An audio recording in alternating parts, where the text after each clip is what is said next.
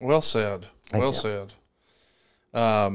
Any memories from WrestleMania 32, like actually being in the ring once Austin got in there? Did it feel? Well, yeah.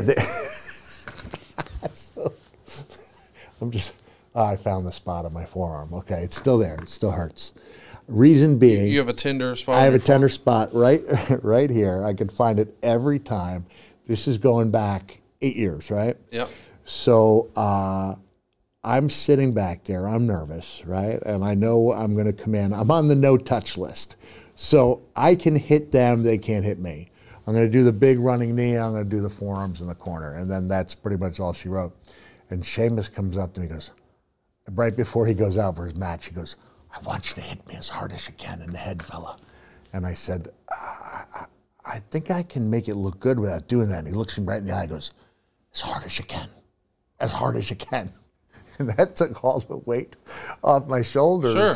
So when I got in there, now I had worked really hard on the 50 pounds. You know, I had a personal trainer, and later on I started doing DDP and going swimming and all that stuff. And especially when you're in the pool and you're doing your uppercuts and your hooks until you're just exhausted. I mean, that really is a good thing for the forearms, right?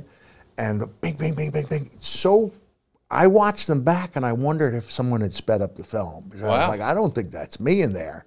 But I hit Sheamus as hard as I could, 28 times. It wasn't just 10. It was like,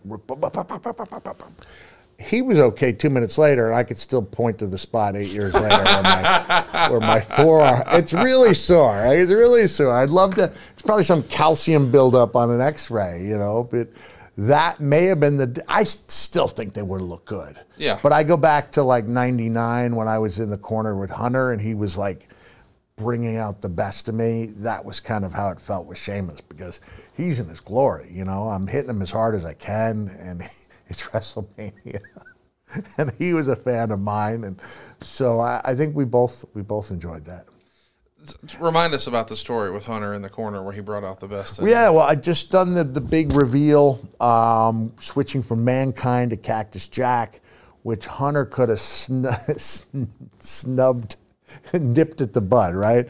If he just didn't sell it, or if he sold it like, yeah, it's the same guy in a different shirt. Yeah. And instead he sold it like it was a ghost from his past, and like it was a whole new human being. Yes. So that when I did hit the ring, he instinctively knew I have to bring it.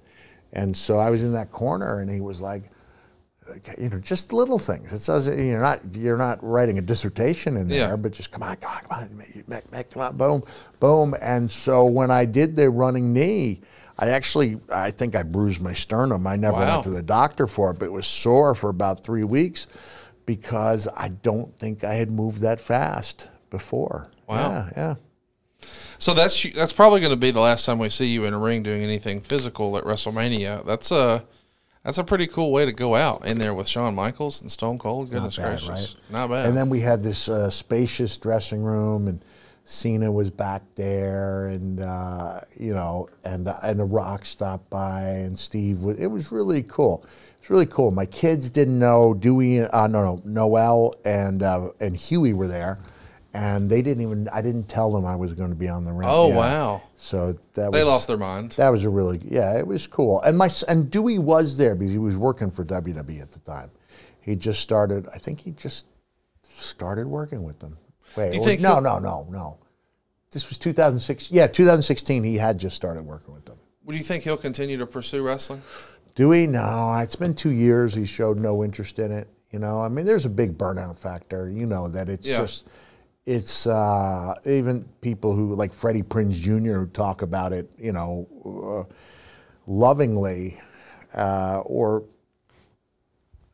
fondly. Yes. They'll tell you it's really difficult. Like Jonathan Coachman said, you know, you're expected to bring it every day, and they do expect that.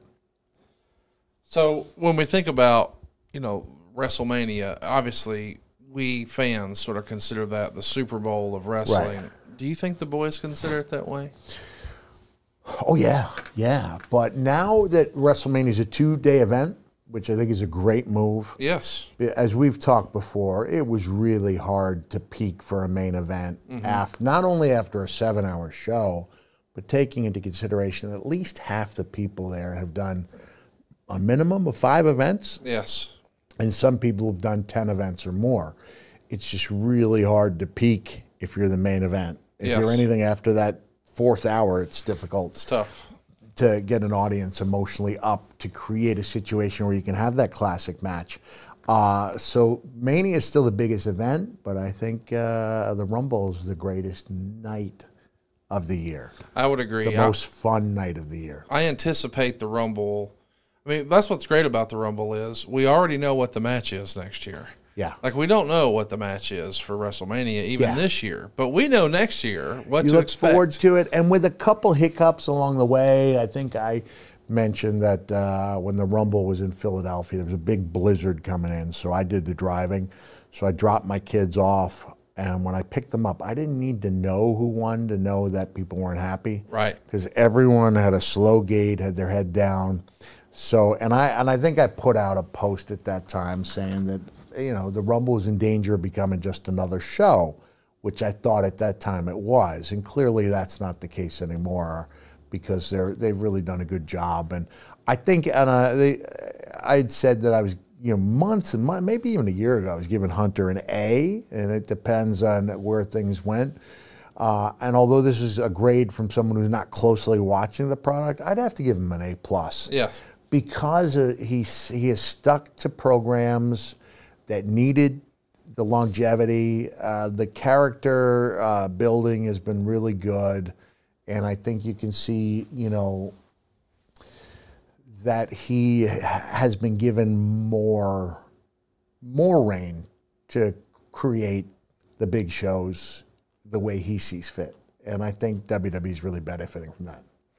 I have to totally agree. I think WWE is as hot as they've ever been right now, and I'm excited to see what they do at WrestleMania. But I wanted to ask about, you know, if whether or not the boys felt like it was, you know, the Super Bowl of wrestling, even from an outsider perspective. I'm not pretending that you're friends with Okada, but he is like the hottest free agent in wrestling right now. And there's reports out there that perhaps Tony Khan and AEW would allow a schedule where he could still live in Japan. Perhaps WWE would require he live here in the States.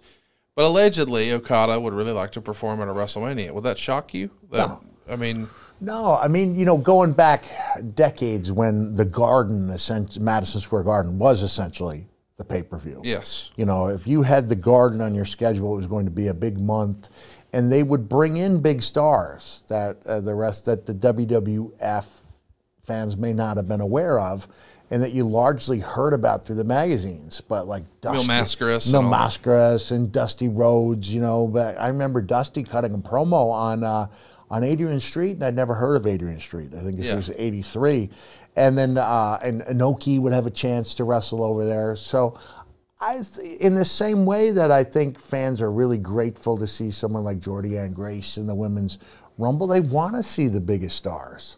So why not just give guys a chance to blow the roof off the place, even if there's not a heck of a lot of build there?